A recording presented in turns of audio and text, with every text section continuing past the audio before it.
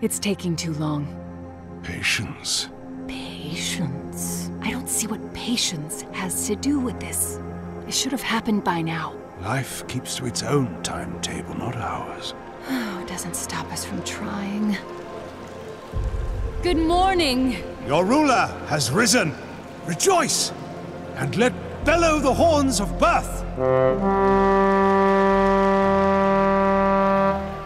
Immortal protector of the nation, progeny of the great bloodlines, master of strategies, eternal conductor, and forger of matrimony. We're here to advise you on how to handle ruling and commanding... every time. The horns of battle! Fine, we'll have to do this later. The Cadence is attacking. Heroes, jump in! The ruler will be with you shortly! And off they go. We'll explain later. We just need you to take command, because our citizens, understandably, find it hard to trust a giant talking chalice. We are not just a giant talking chalice. But the nation will listen to you, because you're of their blood. Forged from the bloodlines of the great houses. Oh, and one last thing. Unfortunately, the bloodline ritual that was used to create you also bound you to us. So you can never leave the throne. But do not despair. You can still command your heroes. Look inward, and you will find that your mind can follow them anywhere. You see your heroes yet? Yeah? Great. Now, take command and search the area. The Cadence is out there somewhere.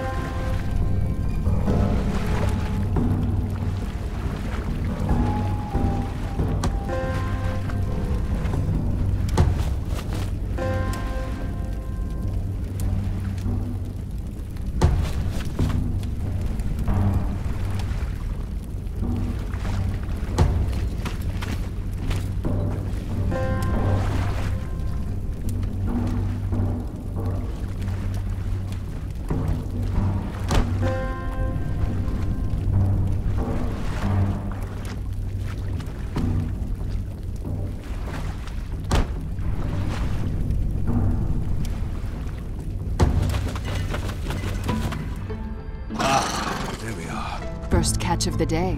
We can't tell you much about the Cadence because not much is known. It's old, first sighted centuries ago. It cares only for destroying our nation with its corruption. That's where pawns like you see here come in.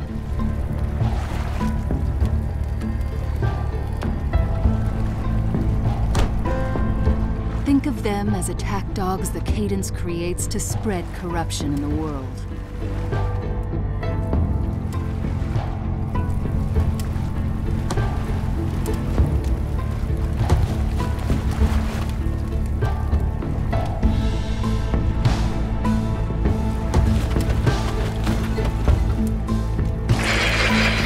Seeds, arguably the lowliest of pawns, are more nuisance than menace.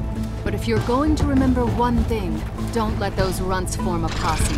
Keep them apart. Otherwise it'll be like when caberjacks get together at a tavern. Except not the best night of your life.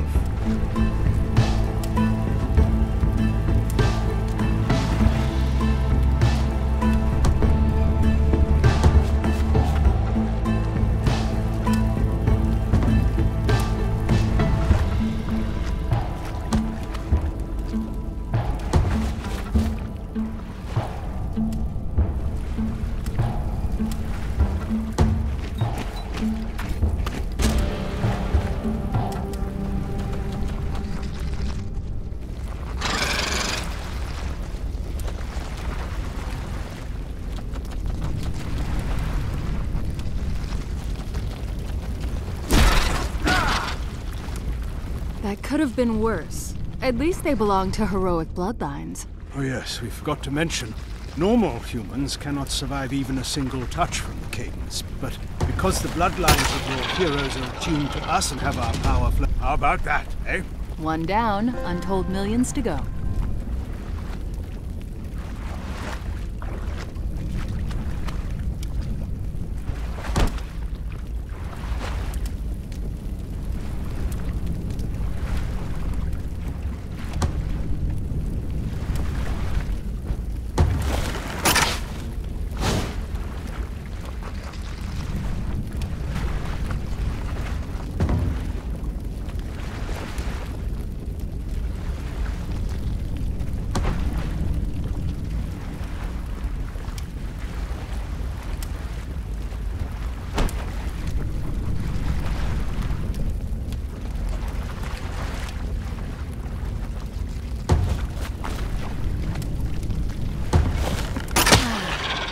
I get way too excited about this.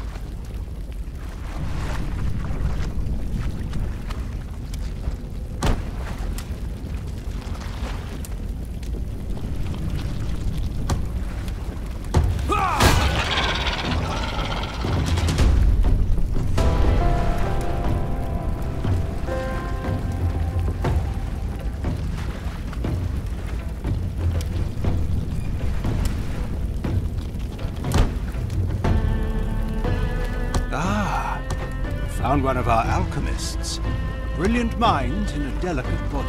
Not worth much in a close quarters battle, but they make up for it with their nasty exploding flasks. Just watch out for friendly fire. The explosions are big, so aim well, or keep your heroes back.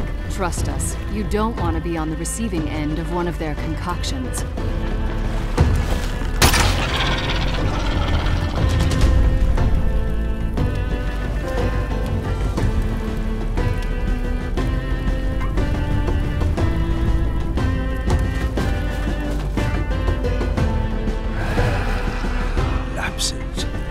Cadence cowards. They'd rather stay back and snipe at you than fight up close. Be wary. If your heroes are hit, they may forget some of their combat training. The mind is just as vulnerable as the body.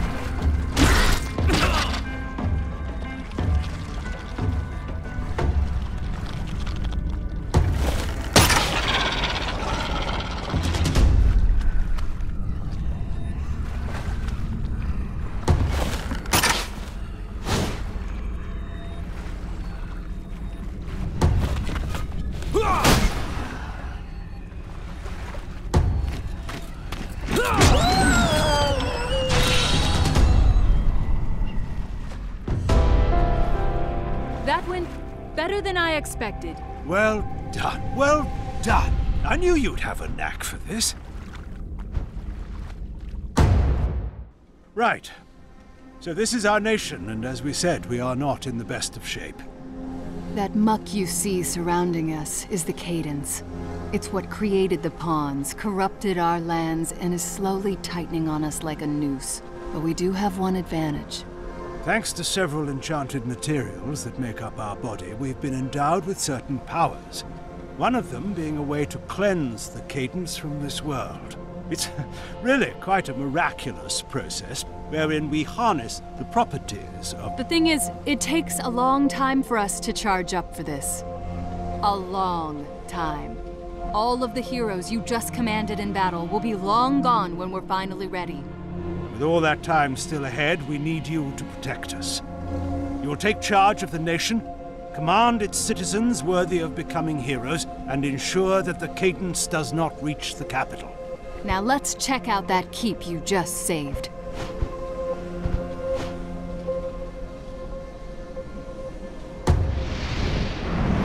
The keeps. Bloodline forgers of the nation. The stonemasons did good work here. I'll thank them later. Here you will appoint one hero as a regent, and one as a partner. And the more experience they have, the more they'll pass on to their children. That goes for traits and personalities too. Everything's game. And keep in mind, assigning heroes to keeps retires them from combat. You can't have one foot at home and one in the battlefield.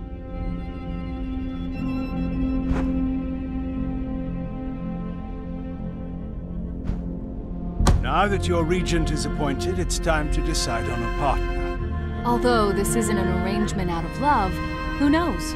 Maybe it'll turn into that. We've seen it happen. Personality, traits, experience, they're all important here. But just because this is an arrangement of necessity doesn't mean you should reduce these heroes to a pile of numbers either. They deserve better than that.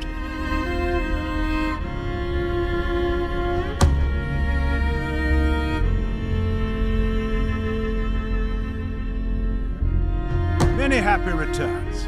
Let's give the newlyweds some privacy, eh? It's a lot to take in, but you'll handle it, or your mind will become as cracked as our body. You'll be fine. Now then, please join us back at the capital so we can show you some of your other responsibilities. And welcome back. You are here, right? It's a little hard to tell if you're still in your mind's eye or whatever. This is where your heroes return to after battle. From here, you may equip them with any skills or weapons they may have earned, as well as perform research. Basically, we can devote some of our power to help the war effort and the nation. Whether it's building new keeps, starting a Sage Rights Guild, or a Standards Crucible. Fun stuff.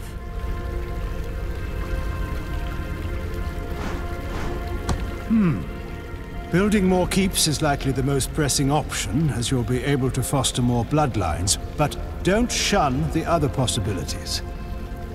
With your approval, we can research weapons, potions, armor.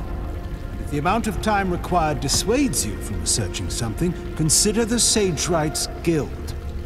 Any hero who joins the Sage Rights will hasten the time required for any pursuit. They will never see combat again. Keep in mind, most of our power is focused on charging up to cleanse the Cadence, so we can only devote enough energy to research one thing at a time. That includes searching for new heroes. It takes a lot of effort to find people attuned with us, and it'll only get harder the more we do it. But choose whatever you want.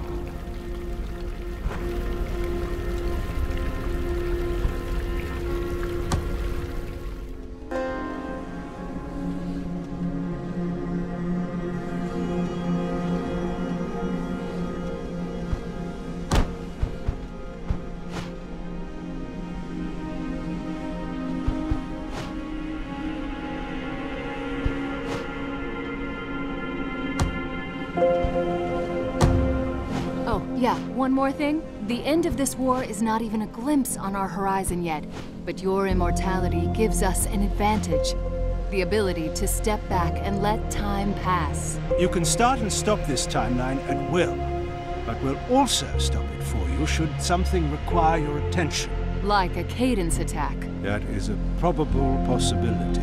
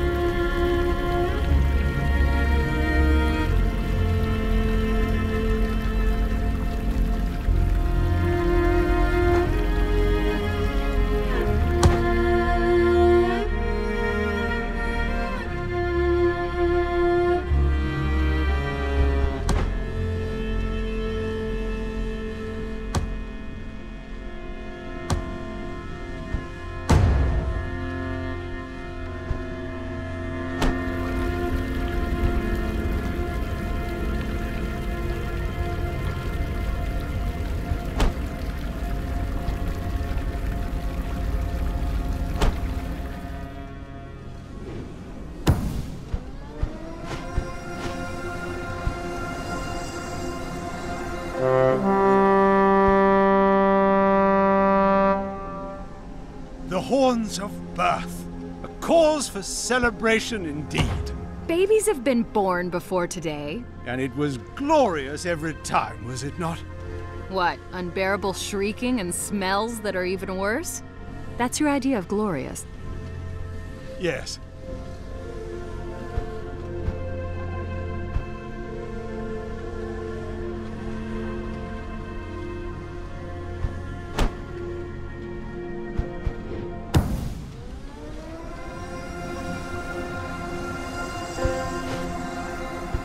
It always feels weird accomplishing something without having beaten it into submission.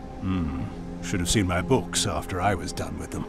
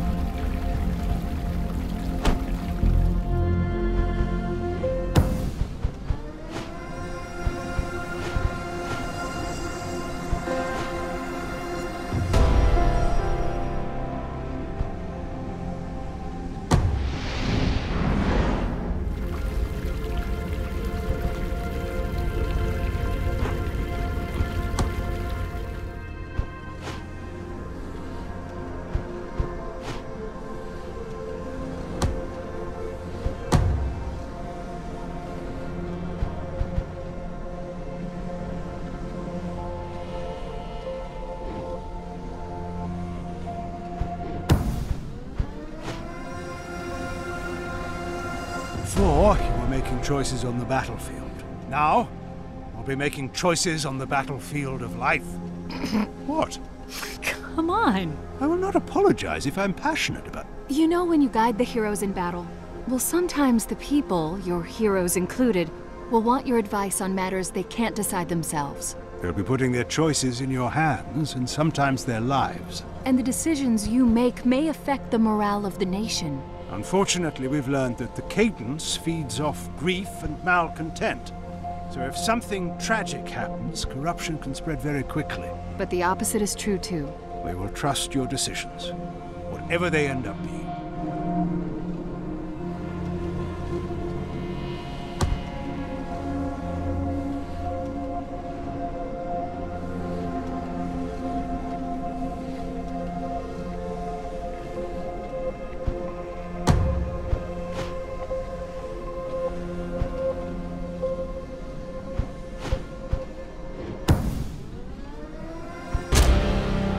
Finally, some action! As you have no doubt surmised by now, it takes time for the cadence to create its pawns, so they're only able to attack every few years. Unfortunately, you cannot fight back multiple incursions at the same time. Our primary focus is charging up to destroy our enemy, and we can only allot enough of our energy to send out one group of heroes at a time. Pawns don't last long outside of the cadence either. So even if you win one battle, it'll be too late to fight the other. Choose wisely and... Blow the horns!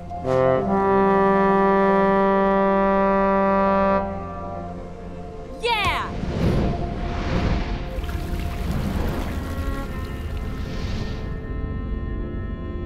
Do you feel it? That little tingling in the air before a fight? I know they do. Here is where you can make any last-minute substitutions or preparations before you deploy your heroes to battle. And once you give the word, they'll jump in, and we'll handle the rest. Make sure they close their mouths when they jump.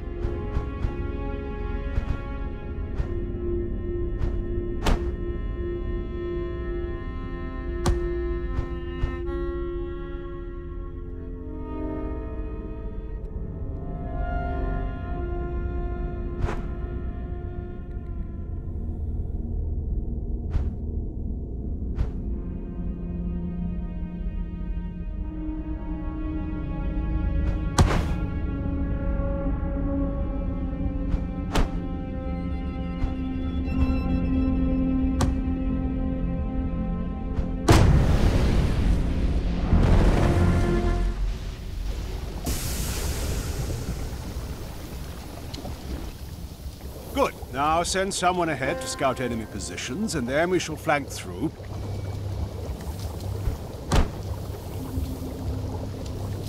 Hey! What? Oh, sorry. Old habits.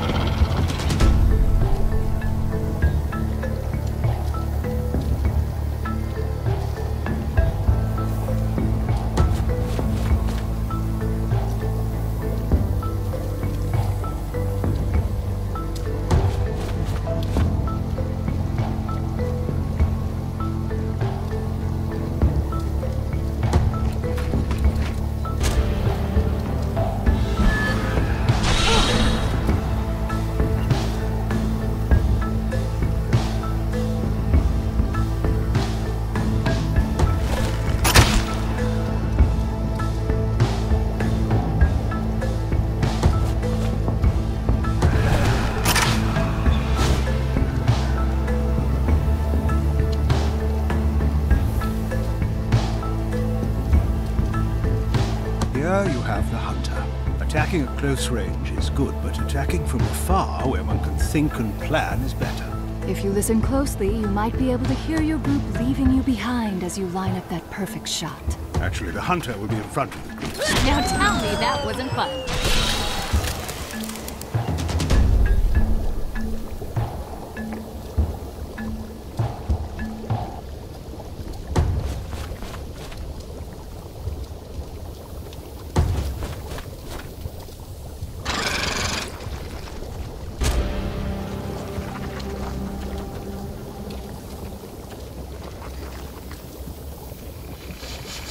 I admire the ruptures. What? They rush into battle, no concern for their own safety, knowing that as soon as they come upon their prey, they'll explode into a corrosive mess of pain and suffering. Even in death, they still hurt their enemies. It's beautiful. And disconcerting.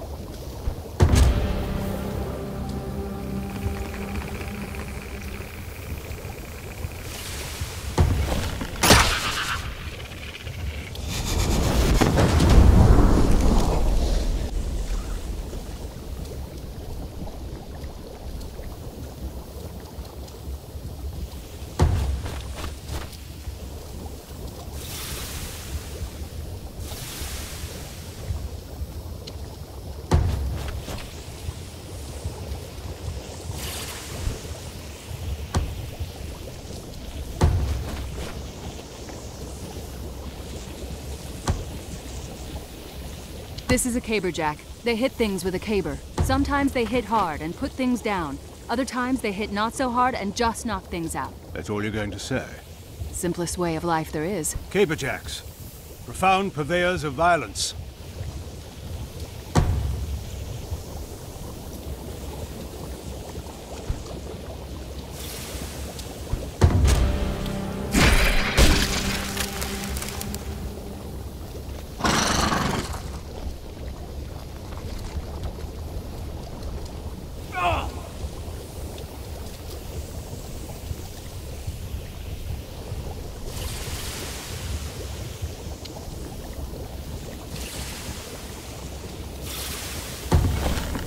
Just like the Battle of Saturn's Peak.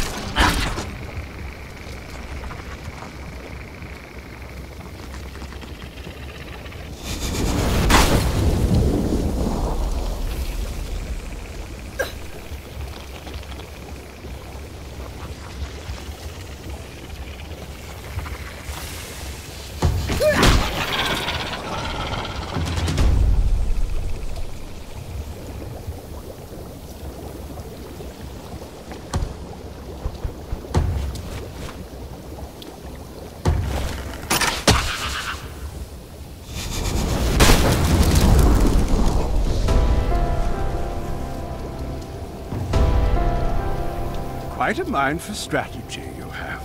I had a bit of déjà vu watching this one. That skirmish up at Burke's Hollow? The third day of the Second Battle of Kendor. Forgot about that one. With the magpies. Oh, yeah.